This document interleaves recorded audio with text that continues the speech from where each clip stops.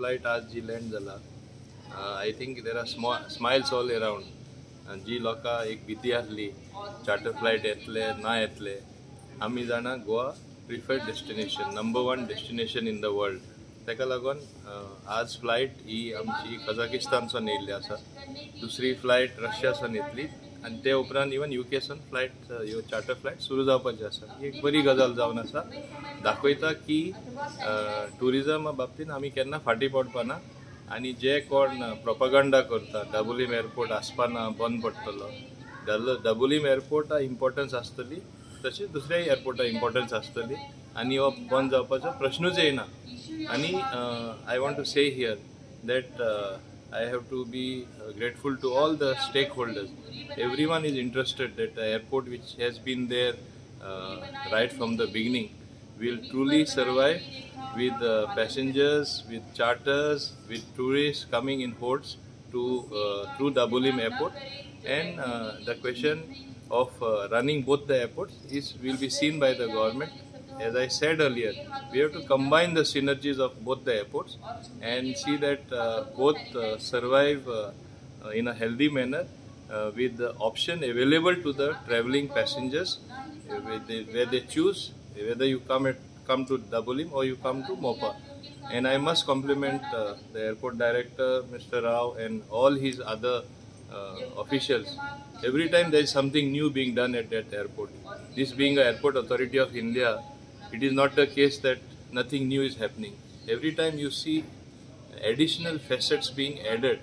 We are having a slight parking problem. Multi-level parking will become operational very soon.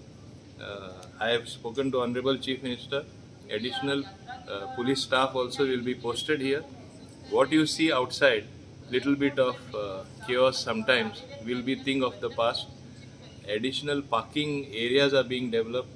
Outside facilities for the taxi drivers, other bus drivers and other associated staff also is being developed. So much so, future is on electrical vehicles, electrical cars.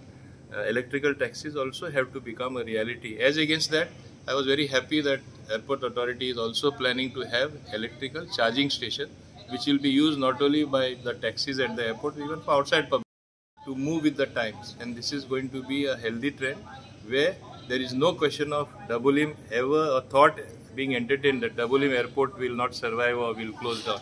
Dabolim airport will continue for eternity, and just as we have another airport in Goa, that is the Mopa airport coming up.